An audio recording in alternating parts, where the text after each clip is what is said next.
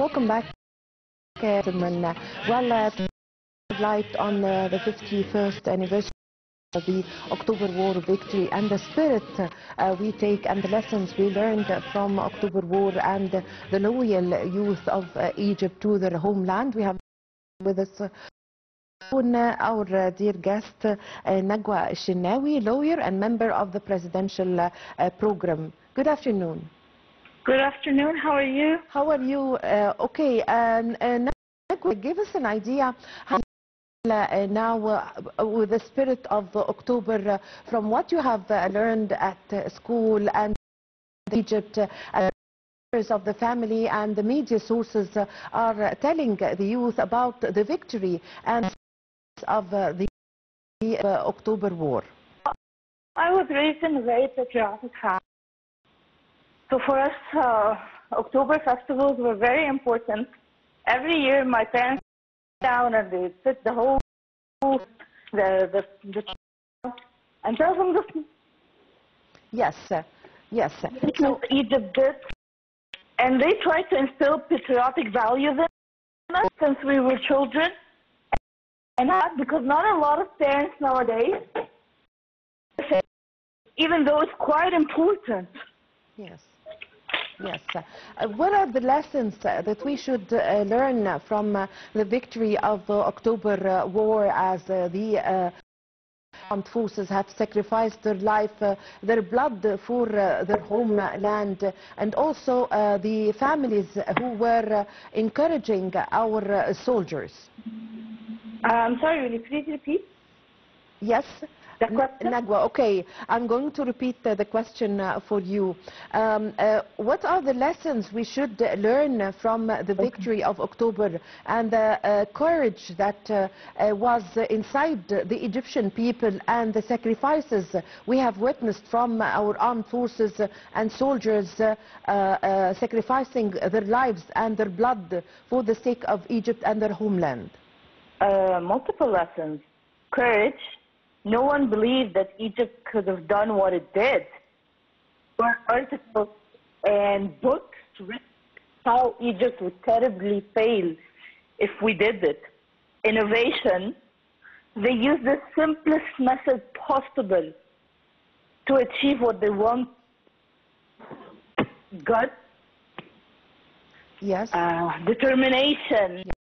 Yes. You do know that crossing the channel is a very delicate matter, because yes. the current changes almost every 4 hours. So if they set by even 5 minutes, the current would have changed and their whole plan would have failed. Yes, Nagwa, you've mentioned a very important point, which is crossing the Suez Canal also, and that was in Ramadan. Yes. Yes, on the 10th of Ramadan, on the 6th of October of the year 1973, and that was not a minor or a small matter, because the whole army the Egyptian army have crossed the Suez Canal only in 6 hours, and was able to be on the next side of the canal in only 6 hours. The plan was genius. It demonstrated Egyptian brilliance when it comes to tactics, when it comes to following orders, being precise. It was a feat till today. Yes. Internationally, what Egypt has done is being taught in military schools worldwide. Yes. Also in politics, what they did in order to cross, they spent weeks ahead camouflaging their plan. No one in the army knew they were going to even fight. Yes. They knew a couple hours ahead. Yes. So the planning itself was brilliant, whether the camouflage, whether the movement of all the weapons. It was quite brilliant, and if it shows anything, that we are determined people, we can achieve whatever we have in mind. Yes. And I think some of these values should be instilled in our youth. Yes, and all the army and the commanders of the army who kept this secret, a top secret, and no one knew anything about it. Only 1 hour before they crossed the Suez Canal, all the military commanders knew about the plan, and they went ahead with it. Yes. Yes, yes. So. The loyalty and the faithfulness of the Egyptian youth to their homeland, how could they express it? Long ago, in the 70s, people were expressing this by soldiers or were participating in the army and defending Egypt, and also the families, even the girls in the families, and volunteering work, helping in hospitals and in curing the injured soldiers. But nowadays, how are the youth of Egypt expressing their loyalty and faithfulness to their homeland? Well, I think now it's a bit different because they're not taught the same narratives we were. Like most of the of our grandparents, so the parents themselves, they're trying to install the same values. They're not succeeding 100% because of globalization, but on the other hand, they really love the country. They just need guidance. Some of them, they try their best. Like before, women used to volunteer in hospitals. Yes, absolutely. But nowadays we have NGOs, and the youth and the students, they volunteer, whether it's to help minorities or to help orphans or to help in cleaning campaigns and biodiversity campaigns.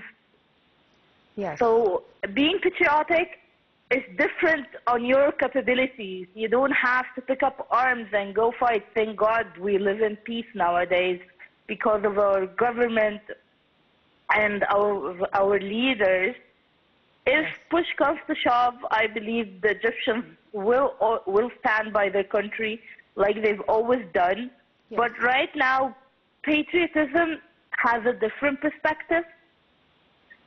So at least that's what I believe. Yes. And what I've seen from working with NGOs and working in student bodies, Egyptians, no matter their age, they really love their country. They just have different ways of showing it. Yes, but Ms. Nowadays, always youth in Egypt saying we would like to participate in army. So this is a very also important and a very good picture that I see. That's true. If push comes to shove, you'd find a lot of people wanting to volunteer in the army or participate in the army. And that is not found in a lot of countries. A lot of countries, their citizens are forced to go into the army or they're paid heavily, like mercenaries. In Egypt, people do volunteer out of love. People, at least during the war, you do realize women gave away their gold, their jewelry. Artists would give away the funds and whatever they raised through the concerts or movies to help the country. Yes, I believe if Egypt is in a dire need, that her and her elders and everyone in the country will step up and help if they can. It's true. You've mentioned a very important point, which is the role of art and of singers, artists during the war of 73 and before the war started. For the great legend Kulthum, you found the concerts she used to several countries and also other Hafiz and all singers stood their country Egypt. Yes, that is true. Yes. Art has a huge role. It helps motivate the people. Not only a financial, it helps motivate the people. It helps give them a correct image going on, not only national but abroad as well. Like Kulthum, when she traveled to France, she spoke about what was happening. Acted like an ambassador to her. Exactly. Omar Sharif, when they went to France, they went after the war between France and Algeria, and they were asked, and they put it in view. We support our brethren. Yes. We never visited France before the war ended. Yes. So I believe our actors a pivotal role, of course. Exactly. Thank you very much for your time. Thank you for your valuable information, Ms. Nagwa Shenawy, a lawyer and member of the program. Thank you very much for joining us. Ladies and gentlemen, I song.